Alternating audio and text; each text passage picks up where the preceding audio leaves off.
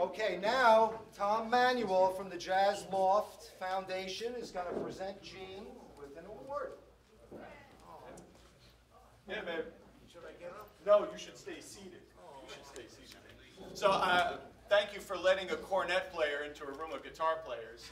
First of all. But I know a lot of you don't know me, so my name's Tom Manuel, and I run the Jazz Loft in Stony Brook, which is on the North Shore of Long Island. We're one of only 5 jazz museums in the U.S. I wish that was not the case, and hopefully we'll have many more as the years go on. But we're just really honored to have a 7,000 square foot museum with over 28, I think 29 now, collections of some of the greatest jazz musicians that have ever lived. People like Oliver Nelson and Milt Hinton, Louis Jordan, Arthur Prysock, Bucky Pizzarelli. We have a performance space that presents over 160 shows a year with 3 big bands in residence. We have a weekly jam session, and the most exciting part that I'm proud about is our education program. We have Loft School of Jazz for young middle school and high school kids.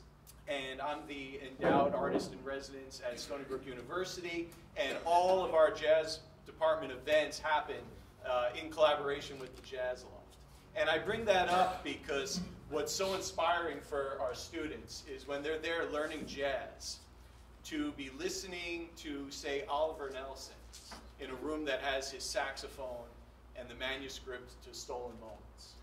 Or to be talking about how to voice a guitar chord right, and there's Bucky Pizzarelli's guitar and photos of him playing with guys like this and Benny Goodman and everyone else.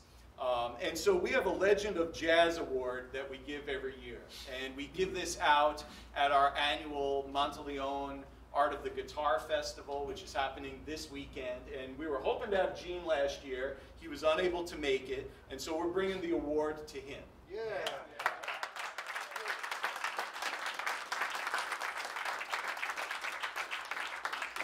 And Gene, I just want to tell you, man, even though I'm not a guitar player, thank you for all the inspiring music. And thank you for all the young people that have come up after you that are still trying to figure out what you did and being inspired to blaze their trail. And there's a wonderful little line at the bottom of this award. It's a quote by Milt Hinton. And it says, "You don't have to be loud to be heard. If you're good enough, people make it their business to listen."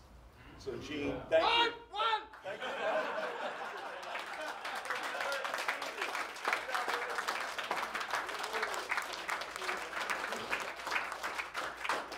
We're going to get him out to Stony Brook for a gig soon, so y'all have to come out. I want a gig out there. All right. Are you in the picture? Did you?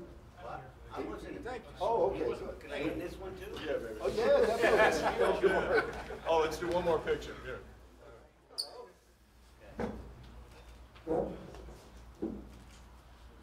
Wow. Gene, look at Donna. That's a pleasure.